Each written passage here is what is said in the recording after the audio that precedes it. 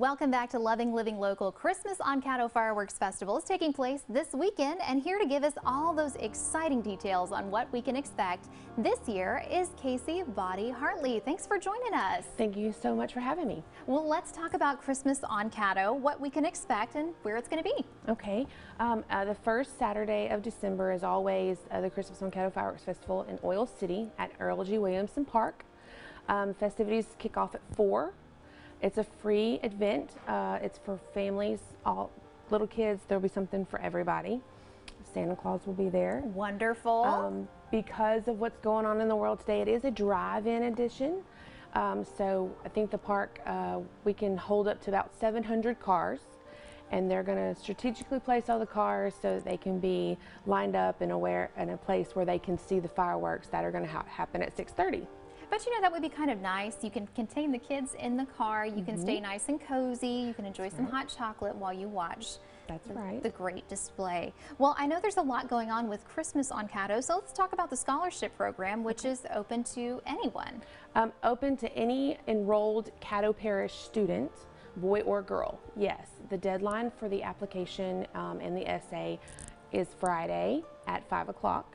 You can download an application from the website, christmasoncaddofireworks.com, and then those can be emailed to the Christmas on Caddo email.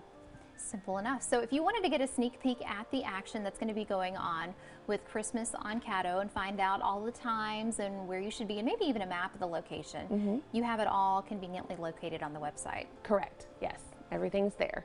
So Christmas on Caddo, it's coming up on December 5th in Oil City. It's going to be beautiful, spectacular, and you said it is as safe and friendly as possible as you can make it. Yes, and Santa Claus will be there, and we encourage all the kids to come and, of course, adhere by the guidelines that are set forth by us.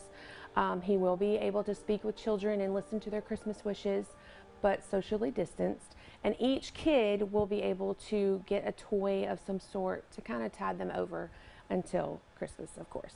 That is wonderful. Yes. Well, let's revisit, because the scholarship, you know, as we are approaching the end of the year, I know a lot of high school students are really counting those dollars and pinching pennies. So what does the scholarship involve?